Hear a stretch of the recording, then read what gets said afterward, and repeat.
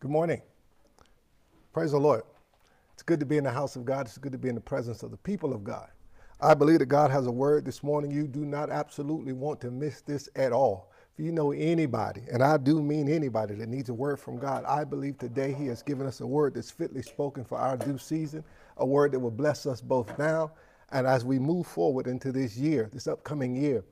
We're finding ourselves at the last Sunday of 2020. Many of us can remember the anticipation for 2020, looking forward to it and the things that would unfold or seemingly that we anticipated to unfold. Well, here we are at the end, and I thank God that he has brought us thus far. I'll get into that a little bit later. If you will allow me to go into a word of prayer, I'd advise you at this moment, if you've got watch parties that you want to start, individuals that you know that need a word from God, somebody that you know that's been troubled by the things that have been transpiring, get them to hear the broadcast. I believe it's going to bless them. I believe it will encourage them, and I believe it will be a blessing to them personally. Let's pray.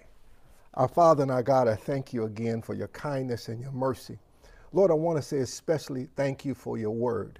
God, as we look at the things that we've faced and we've had to deal with, your word has been our comfort. It's been our strength. It's indeed been our refuge. Your word teaches us that the name of the Lord is a strong tower. The righteous runneth therein and are safe. Thank you for providing the safety of the name of the Lord our God. Father, today, open up our eyes to see your instructions. Open up our ears to hear your instructions. And Lord, open our hearts to do your instructions. In Christ's name, amen and amen. Well, again, I greet you in the name of the Lord Jesus Christ. Good morning.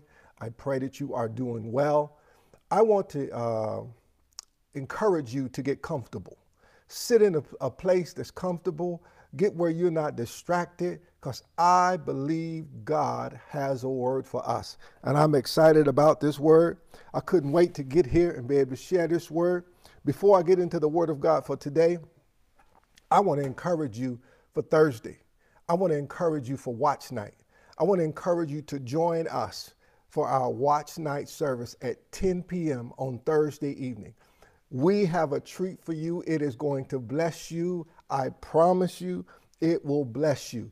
We're excited. We're looking forward to an opportunity of sharing with you in the Word of God, being able to come and just share and virtually be able to bless the Lord together. We're going to bring in 2021. We're going to worship God. We're going to hear the Word of God, and we're going to trust and believe God to be with us, not just in 2020, but in 2021 and beyond, if the Lord so tarries. So we look forward to this Thursday evening coming up, and I am excited. I want you to be a part. I want you to get people to tune in. I want you to get people, listen, we're in a 10 o'clock curfew in the state of North Carolina. So we're not going to have everybody out, but we're going to have you virtually with us. If you want to hear what God is saying going into 2021, tune in. I believe it'll bless you. Let's look at the Word of God today. I want to talk with you this morning. In Philippians chapter 4, verse 13, the Bible says, I can do all things through Christ, which strengtheneth me. That word strengtheneth actually means that infuses us with his ability. I believe that we can do all things through Christ, who infuses us with his ability.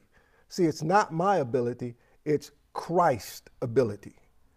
You know, people are talking about how terrible 2020 was and how they're glad it's nearly over.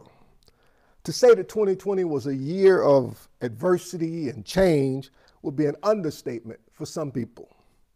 However, the real question is, how resilient are you? How resilient are you? This morning, I want to talk to you from the subject, embracing the kingdom movement through resiliency. Embracing the kingdom movement through resiliency. The word resilient means it's the ability to recover from or adjust. Listen to this. Listen, let me go slow. It's the ability to recover from or adjust easily. Listen to this. Easily to adversity or change. So it's the ability to recover from or adjust easily to adversity or change. Many people would say 2020 was full of adversity and change. Many people will say, oh, it's just bad. But how resilient are you? How much ability do you possess to recover easily from the adversity of 2020 and the change of 2020? That's the question. Listen to this. Number one, not being resilient can hinder your blessing. Not being resilient can hinder your blessing. Go with me to 2 Kings chapter 5 and verse 1. 2 Kings chapter 5, verse 1. Now, I might get a little happy somewhere along that, but just bear with me. 2 Kings chapter 5, verse 1, the Bible says, now Naaman, captain of the host of the king of Syria, was a great man with his master, and honorable, because by him the Lord had given deliverance unto Syria. He was also a mighty man in valor, but he was a leper. You know, sometimes our outward achievements do not always fulfill our inward desires. You see, Naaman was great. He had a great reputation. People knew about the things he had achieved. People knew all of the accolades that he had collected, how he was an honorable man before the leadership. But the thing about Naaman, the Bible says, but he was a leper. See, sometimes all of our outward achievements still do not fulfill our inward desires. Verse 2, the Bible says, and the Syrians had gone out by companies and had brought away captive out of the land of Israel a little maid. And she waited on Naaman's wife, and she said unto her mistress, would God my Lord were with the prophet that's in Samaria, for he would recover him of his leprosy. You know, no one is insignificant in the kingdom. No one is insignificant in the kingdom. The Bible says she was a little maid. They didn't give her name. All they let you know is what she did. See, sometimes our name being mentioned isn't what's important. It's what we do. And nobody is insignificant in the kingdom. Verse 4, and one went in and told his Lord, saying, thus and thus said the maid that is of the land of Israel. And the king of Syria said, go, and I will send a letter unto the king of Israel. And he departed, and took with him 10 talents of silver and 6,000 pieces of gold and 10 changes of raiment. In other words, this little maid, her words influenced the king. She was a captive. She didn't come there willingly. She was working, if you will, for her master. And her words influenced the king. See, you do not have to be there for your words to go there. Let me say it again. You do not have to be there for your words to go there. We're warming up here. We're going to get there in a minute. See, you never know who God is using to change your situation. You never know who God is using. See, it was a little maid. They didn't even mention her name. But she was the one God was using to change Naaman's situation. Verse 8, and it was so. I'm skipping down to verse 8 here. And it says, and it was so, when Elijah, the man of God, had heard that the king of Israel had rent his clothes, that he sent to the king, says, wherefore hast thou rent thy clothes? Let him come now to me. In other words, don't get upset. Let him come to me, and he shall know that there is a prophet in Israel. See, your recovery is not just about you. Sometimes we think that our situation is all about us, but your recovery is not just about you. See, everybody knew about Naaman, and everybody knew about Naaman's condition. So him being sent, the prophet said, well, come on. He's going to know that there's a prophet in Israel. Verse 9, so Naaman came with his horses and with his chariot and stood at the door of the house of Elijah. Before we go on before this, I believe it bears justice that we sit and take a moment to look at what Naaman has done. The Bible says Naaman came with his horses and his chariots. In other words, Naaman took the opportunity to make sure that he brought all of the pomp and circumstances of his accolades and his accomplishments with him as he stood in the front of the door of the prophet. Naaman came as a ambassador, if you will. He came dressed to the T. He came looking the part of his success. He came bringing his achievements with him. He came wearing, if you will, his medals on his chest. It was to let him know that I am somebody. It was to let him know that you're not just having anybody stand before you. And the Bible says he came and he stood at the door of the house of Elijah. He didn't go in. He didn't knock. He didn't announce. He didn't come and say, well, you know what? Here I am. I am who I am. You need to come out. He stood there as though saying, well, you know what? Because of who I am, you should be happy I'm at your house. See, sometimes our condition makes us want to overcompensate. Because in all of this, Naaman is still the one with the problem. Naaman is still the one who has leprosy.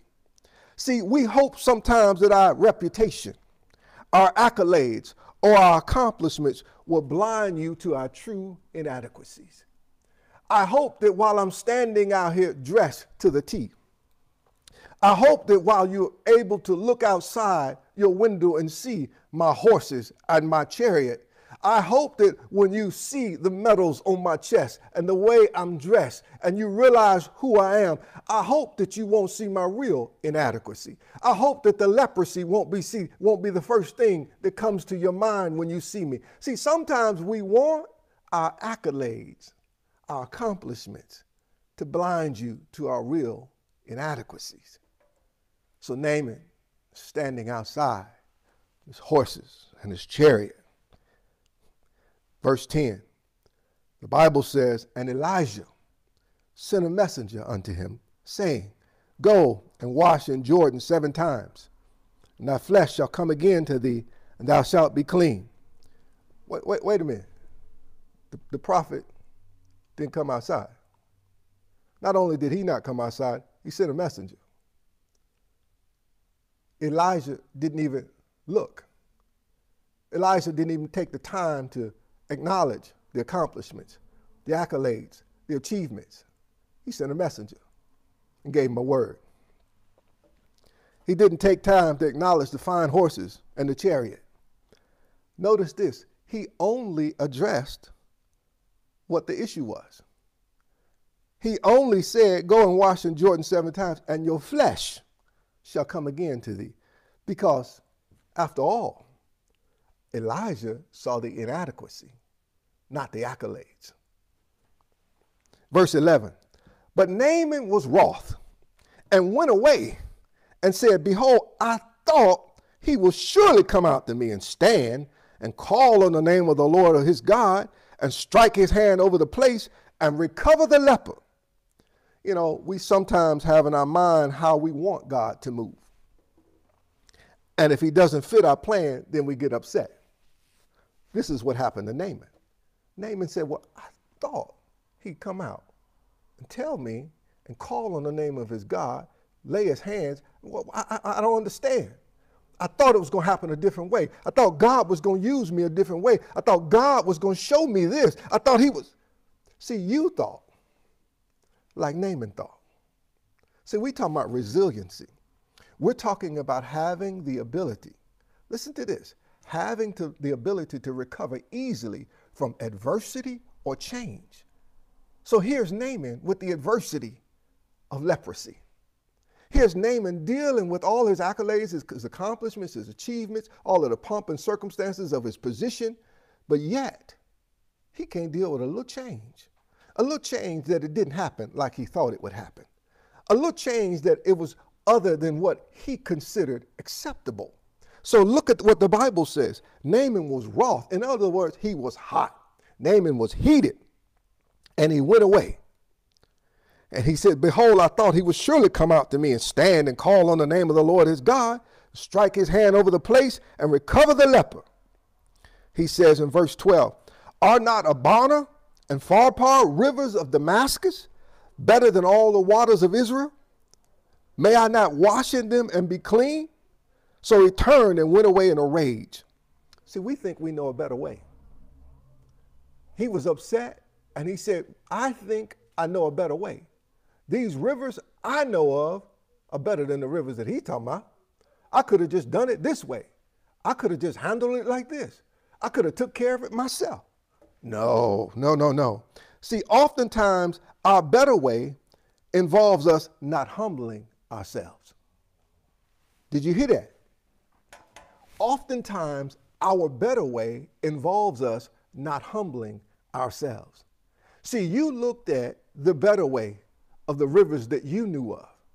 You looked at the fact that you could come and still be who you are in your position, in your title, in your accolades, in your accomplishments, and just go to a convenient place.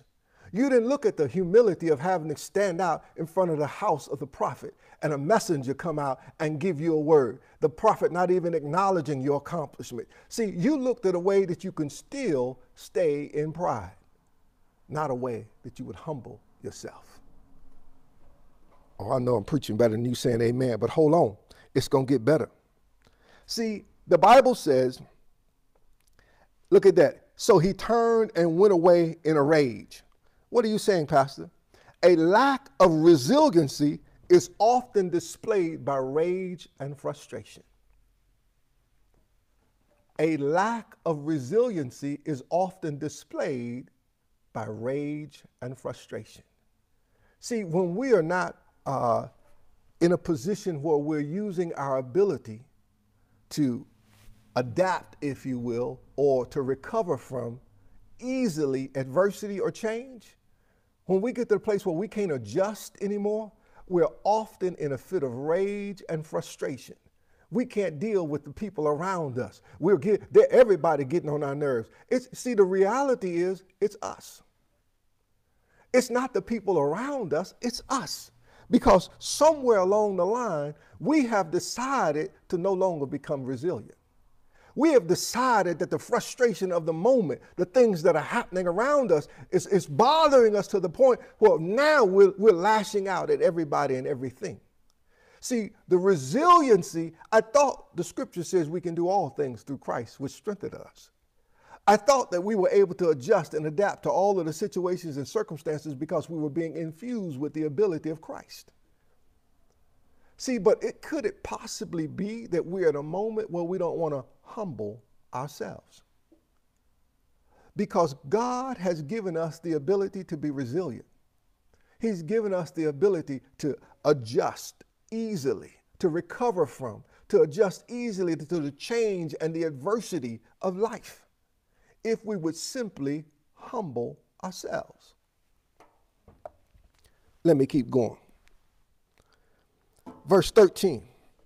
And his servants came near and spake unto him and said, my father, if the prophet had bid thee to do some great thing, wouldest thou not have done it? He said, wait a minute. Now, I know you're the man in charge, but now if he'd asked you to do something great, you'd have done that. He says, how much rather than when he said to thee, wash and be clean? In other words, if he'd asked you something great, you'd have done that. But all he said was, go get in the river over here and wash and you'll be clean. In other words, why is that such a problem? Unless it's your ego. Verse 14. Then went he down and dipped himself 7 times in Jordan, according to the saying of the man of God, and his flesh came again like unto the flesh of a little child, and he was clean. See, God can use your resiliency to cause you to recover what you really desire if you embrace the change. Some people are fighting against the change. Well, I can't wait to get out of 2020. This is terrible. This has been a rough year. I can't believe this. God has something great for me. He does. If you learn to adjust and recover from easily the change and the adversity. His grace is still sufficient. No matter what the trial, no matter what the test, no matter what you're going through, his grace is still sufficient.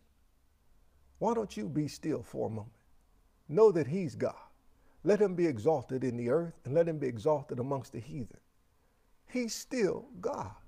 Maybe it's just you being flustered by what's happening around you, because God can use your resiliency to cause you to recover what you really desire if you embrace the change. Or you can live a life of frustration and rage. Let me go on to point number 2. Not only can a lack of resiliency hinder our blessing, but our old way of thinking can be detrimental to resiliency. Our old way of thinking can be detrimental to our resiliency. See, we can be resilient, but we get caught up in the way that we think, an old way of thinking. I heard someone say this once, that the greatest challenge or the enemy of the new move of God is the old move of God. In other words, we are so caught up in the way God used to do things that when he changes or does something different, we are the ones who are criticizing it and complaining it and working against it because we have become comfortable with the old way. Beloved, I have news for you. 2021 will be a new way. It will be new, it will be different, and we're going to have to adjust. We're going to have to deal with the change.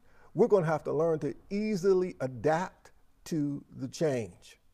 It's going to be different. So our old way of thinking can be detrimental to our resiliency. Go with me to 2 Kings chapter 7, verse 1. Give me a few minutes and I'll be closing up here. The Bible says, Then Elijah said, Hear ye the word of the Lord. Thus saith the Lord, Tomorrow about this time shall a measure of fine flour be sold for a shekel, and 2 measures of barley for a shekel, in the gate of Samaria. If you are familiar with this story, you realize that they're dealing with a famine. You realize there's an absolute food shortage throughout the entire land, that people are literally starving to death. It has been a very, very difficult time. They're dealing with a past that has been really something that has been challenging to them as a people. And now, lo and behold, a man of God stands up and says, you're going to have an abundance of food. You're going to have so much food that is going to be cheap for you to buy it. So they hear good news during a very bad time. Let me say that again. They hear good news during a very bad time. Verse 2. Then a Lord on whose hand the king leaned answered the man of God and said, Behold, if the Lord would make windows in heaven, might this thing be? And he said, Behold, thou shalt see it with thine eyes, but shalt not eat thereof. Now, when you understand the context of the story, the prophet is speaking to the king. And he's telling the king that you're going to have an abundance of food. It's going to be cheap. God is going to solve this dilemma that's happening about this time tomorrow. But there's a gentleman there that is a support of the king, that is a part of the king's entourage or advisory council. And when the prophet speaks to the king, this gentleman speaks. Not that the prophet was speaking to him, not that the prophet addressed him. You know, let me just cut to the chase. Sometimes you just need to be quiet. When ain't nobody talking to you, don't say nothing. I know that may not seem like good preaching, but you know what? Sometimes it's just good to be quiet. And he says to him, he said, listen, if God was to open up the windows of heaven, this couldn't even happen. I am finding out just because we do not know how God can do something doesn't give us the right to not believe it. Just because we don't know how God can do something does not give us the right to not believe it. See, it's old way of thinking. Well, I ain't never seen that before. It's a whole lot of things you ain't never seen. You ever seen your heart beat? But all these years it's been beat. You ever seen your brain? Nope. All these years you've had one. See, it's a lot of things we've never seen, but that don't change what God says. And I'm not going to worry about just because I've never seen it happen this way, that don't mean God can't do it. Verse 3, and there were 4 leprous men at the entering in of the gate. And they said one to another, why sit we here until we die? If we say we will enter into the city, then the famine is in the city, and we shall die there. And if we sit still here, we die also. Now therefore come and let us fall into the host of the Syrians. If they save us alive, we shall live. If they kill us, we shall but die. Let me say this again. No one is beyond God being able to use them, including you. The Bible said here 4 leprous men. You have to understand, simply because of them being lepers, they've become outcast of society. They've been ostracized. They've been removed from the general population. They're no longer even considered part of the population. But yet God is in the midst of them, and he's using 4 people who are ostracized from the community. You know, sometimes we think that we're beyond God using us. Maybe because of some mistake we've made. Maybe because of some way people see us. Maybe because we've just simply been along and ain't been used in a while. Beloved, I got news for you. Nobody is beyond God using them, including you. Verse 5. And they rose up in the twilight to go into the camp of the Syrians. And when they were come to the uttermost part of the camp of Syria, behold, there was no man there. For the Lord had made the host of the Syrians to hear a noise of chariots and a noise of horses, even a noise of a great host. And they said one to another, lo, the king of Israel hath hired against us the kings of the Hittites and the kings of the Egyptians to come upon us. You have to understand the actual scene that is transpiring here. The Syrians had besieged, if you will, Samaria.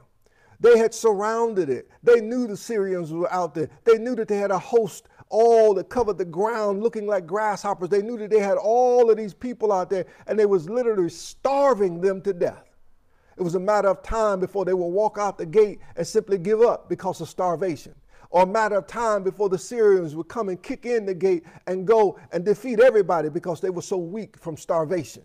Simply a matter of time. It wasn't that they didn't know that the enemy had them surrounded. It wasn't that they didn't know that the enemy had the upper hand on them. They were fully aware of this, the king and everybody in there. But it's 4 leprous people that say, well, listen, which way should we go?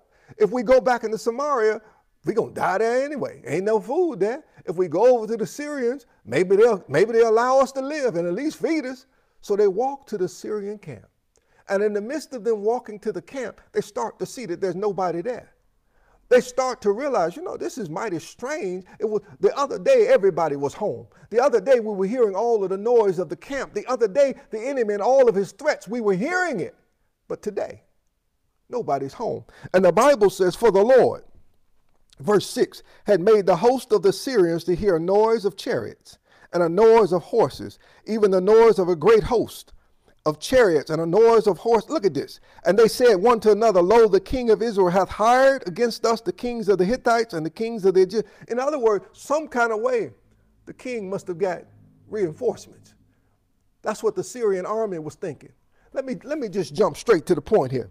God has been working behind the scenes in the enemy's camp. You've heard the enemy's noise. You knew he was there. You knew that your situation. You were surrounded. You knew things weren't looking good. But I want you to know, beloved, God has been working in the enemy's camp. There was a sound that you didn't hear. There was something that took place that you didn't know. There was something going on. You were like, God, where are you? What are you doing? Well, right now, you're not the priority. Right now, the priority was dealing with the enemy's camp. He knew you were all right where you were, so he simply dealt with the enemy's camp. And it was in the enemy's camp that the noise was being made. It was in the enemy's camp that there was something going on. It was in the enemy's camp that the noise was causing the enemy to think something else was transpiring.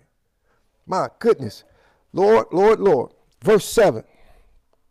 Wherefore they arose and fled in the twilight and left their tents, and their horses and their asses, even the camp as it was, and fled for their life.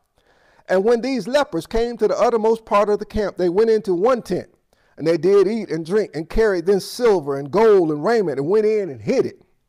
And came again and entered into another tent, and carried this also, and went and hid it.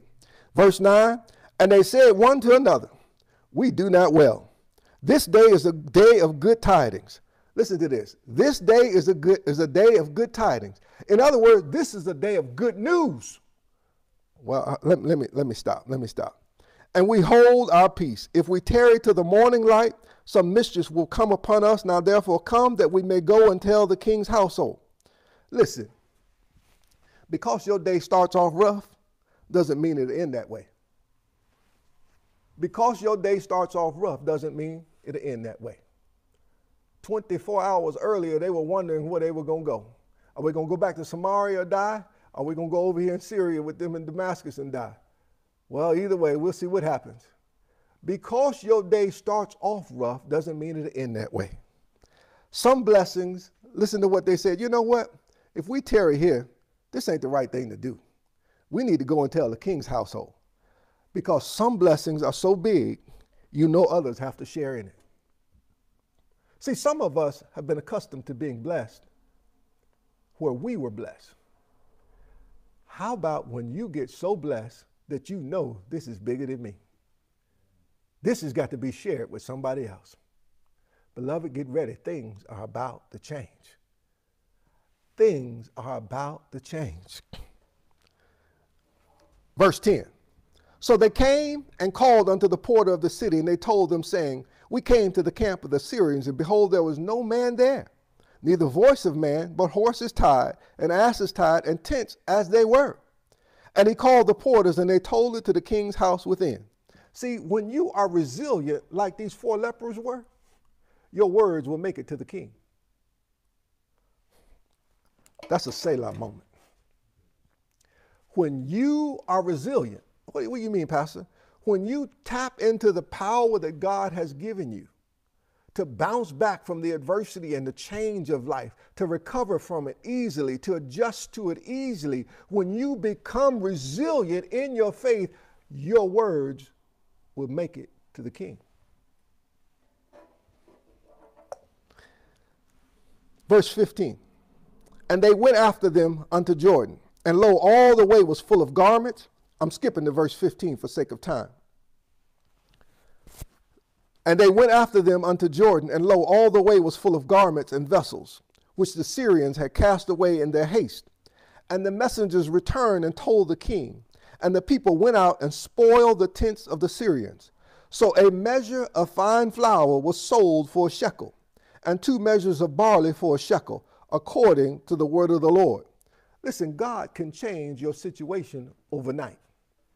That's why you need to stay resilient. That's why you need to walk in the fact and the reality that you can do all things through Christ, which strengtheneth you. Because God can change your situation overnight. You have to understand, just because it looked like this when you got up, don't mean it's going to look like that when you go to sleep. God can change it overnight. Look at verse 17. And the king appointed the Lord, on whose hand he leaned, to have the charge of the gate. And the people trode upon him in the gate, and he died, as the man of God had said, who spake when the king came down to him. In other words, his old way of thinking prevented him from being resilient. Remember, he said, if God opened up the windows, how could this thing happen? Well, when it happened, the prophet told him, he said, listen, you're going to see it, but you won't partake of it. See, some of us, if we're not careful and tap into the resiliency of God, not what CNN is saying, tap into the resiliency of God, not what ABC is saying, tap into the resiliency of God, not what CBS is saying, because if we would become resilient, if we would recognize that we have the ability, we possess the ability, we have it, if we would just adjust, we can recover from the adversity of the hour, we can recover from easily the change of the hour if we tap into who God says we are, because after all, we can do all things through Christ, which strengtheneth us. See, his old way of thinking prevented him from being resilient. his lack of resiliency caused him to miss out on what God has for his people.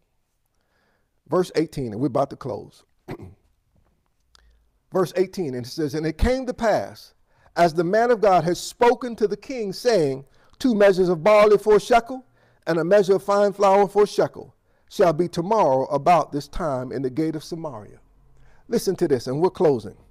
Resiliency can get you to the tomorrow that makes you forget about today. Resiliency can get you to the tomorrow that makes you forget about today. Listen, I'm not saying that today is not full of adversity. I'm not saying that 2020 has not been a rough year.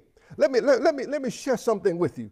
In March of 2020 this year, it was one of the worst times of my entire life. My body was racked with pain. I didn't know if I was going to make it day in and day out. It was that difficult each and every day, each and every moment. But you know what? Resiliency got me past that day so I could see my tomorrow. Your resiliency in God can do the same thing for you. I don't care what it looks like today. The resiliency that God has put in you, when he said that you can do all things through Christ which strengtheneth you, the resiliency that God put in you said, listen, you can recover from any adversity easily. You can recover from any change easily if you simply recognize that you got to put your faith and your trust in God. Resiliency can get you to the tomorrow that makes you forget about today. Listen, resiliency can show you what you couldn't see today. See, you have to realize that Lord whose hand the king leaned on, he couldn't see the next day because he wasn't resilient. Resiliency can get you to the day that you can't see right now. Listen, I know that some of you all are dealing with situations. This has been a tough year on you, and you're just saying, Pastor, you don't know I lost my job. Pastor, you don't know this happened to me. Pastor, you don't know that's. Listen, maybe I don't know, but I want to encourage you to be resilient. Let me keep on so I can close out. Oh my goodness, this is a good one. Resiliency is what allows you to see what God has been working on. Resiliency is what allows you to see what God has been working on. You ever have those moments in your life where it seems like God is quiet? You praying, you seeking him. You're like, God, what's going on? What's happening? God, why are you not talking to me? See, he's working on something. He's working on something in your favor. Resiliency is what allows you to hang in there, to recover from the adversity and the change, and to see what God was working on. What do you mean? So you have to understand the lepers were resilient enough to get up and go to the enemy's camp. Even though they were hungry, even though they were tired, even though they had dealt with all of the frustrations of being besieged or encamped around, all of that time. But they were resilient enough to go right into the enemy's camp, and they saw that God had sent a noise that caused the Syrians to leave everything, to leave their entire camp, so that they now were able to get what God had been working on all that time. Oh, I'm preaching better than you saying amen. Well, let's close with this. Listen, resiliency doesn't quit. Resiliency doesn't give up. Resiliency doesn't bow down or give in. Resiliency sounds like this. In Job chapter 14, verse 14, Job says it this way: all the days of my appointed time will I wait till my change come. All the days of my appointed time will I wait till my change come. I don't care what it feel like. I don't care what it look like. I don't care what people are saying. All the days of my appointed life will I wait till my change come. See, I know something is coming, and I'm going to wait on my change to come. I'm not going to abandon ship. I'm not going to give in. I'm not going to give up. I'm not throwing in the towel. I'm not going to lay back and become complacent, because I'm going to be resilient. I want to encourage you to use your ability to recover easily from adversity or change and hold on to your faith in God. It's about to pay off in a big way. It's about to pay off in a big way. Father, in the name of Jesus, God, I thank you for your word. I thank you for what you're doing in our midst. God, I thank you for the hearts that you have spoken to today. I pray that they would hear your voice. Let them that have ears hear what the Spirit of the Lord is saying unto his people. I pray, Father, that their heart, the spirit, would be encouraged, Lord, to be resilient. Lord, that they would be encouraged to recover from the adversity of the times that they've gone through, that they will be encouraged to recover from the change that has taken place on this year. Some people have dealt with things that they didn't see coming at all, things that they weren't even expecting. But Lord, I thank you. You allowed it to happen because you know that they were resilient enough to come through it and see the day that you've already prepared. Father, I pray that this word would bless your people and that their hearts will be encouraged to know that you've got a change that's well worth waiting for. Father, we thank you and we honor you in Christ's name. Amen. Listen, if you're not born again, the greatest amount of resiliency that you can ever demonstrate is coming out of darkness into the marvelous light of Jesus Christ. I don't know any other way to share with you truth other than to give you scripture truth. Romans 10:9-10 says, if you confess with your mouth the Lord Jesus and believe in your heart that God raised him from the dead, thou shalt be saved. When you acknowledge that you are a sinner, when you recognize that you have come short of the standard that God has for all mankind, and you recognize that Jesus is the Christ, the Son of God, the anointed one, that he died for your sins, he died for my sins, and he was raised again from the dead. When you recognize this, you are ready for salvation.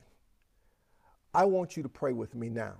You know you're not saved. You know you don't have a relationship with God. I'm not even talking about going to church. I'm not talking about what your grandmother did, your grandfather. I'm not talking about who your parents are. I'm talking about you. I'm talking about you having a genuine relationship with Jesus Christ. I'm talking about where your heart, your soul is. This is not about your occupation. This is not what you'll do in your future, who you marry, all of those things. Listen, all of that pales in comparison, because if you do not have a relationship with Christ, it will not matter. You have seen death displayed on our television this year. But yet you sit here with the ability to hear my voice and to know what God is saying to you. Right now, you have an opportunity to change your destiny. And it's simply by acknowledging your sin and accepting Jesus' forgiveness. I want you to pray with me. If you'll be honest enough with yourself, or you could be like Naaman. You could go away angry. Wow, that's all he's saying? That's all he got to say? I thought he was going to say something else. See, we have our own thoughts for the way things should be. For God has plainly said what it takes to be saved. Let's pray. Lord Jesus, please forgive me of my sins. I humble myself before you. I pray now, forgive me and come into my heart. Be the Lord and Savior of my life. I believe you died for my sins. I believe you were buried. And I believe you rose again on the third day. I thank you for saving me. Amen and amen.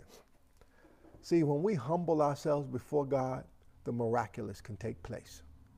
When we recognize and acknowledge who he is, the miraculous can take place. Because the burden is no longer on us to be something that we were never designed to be. Now you're into the family of God. I welcome you with open arms into the family of God. I pray that you are encouraged. And listen, I want to encourage you even more so. We have a prayer line. I want to encourage you, call our prayer line. Maybe you need prayer about some situation. Maybe there's something going on in your family. Maybe there are things that are transpiring in life. You just say, I want somebody to pray with me about this. What's wrong with having prayer? This is a wonderful time to get people to pray with you. I want you to reach out to that prayer line right now. Someone is on the other end waiting for you to call. and they could be in agreement with you to pray with you. Call us now. If you don't want to call us an email, feel free to email us. Someone will email you back and make sure that what you need, they're able to give you scripturally. They're able to support you in what you're going through. It's on you now. It's on you to reach out so that somebody can help us. You know, our world has become so prideful that we no longer want to ask for help. Everybody needs help at some point in time. Everybody. Or you could be like Naaman. Live your life in rage and frustration because you're not willing to reach out for help. But I don't believe that's you. I believe today the Spirit of the Lord has challenged you and caused you to recognize that you can be resilient enough to embrace the kingdom movement and see what God has for you. Listen, I want to encourage you to tune in on this Thursday. This Thursday night, we're not having our Wednesday night service. Our regular Wednesday night service is moved to Thursday. It's moved to Thursday at 10 p.m. We're going to do a Facebook Live broadcast, and I believe it will bless you. I believe God has a word for us as we go into this new year. And I want to encourage you, not only for you to tune in, but I want to encourage you now, between now and Thursday, get some individuals who need to hear a word going into 2021, who know that, listen, if I need to hear from God. I need to hear from God. We have family members. Listen, I want you to reach out to them. Let's make 2021 a year where God is glorified. Let's make sure that we're in a place to hear what he's saying. I encourage you to meet me on Thursday night at 10 p.m. for our Watch Night service. God bless you, and thank you for taking the opportunity of being with us today. God bless.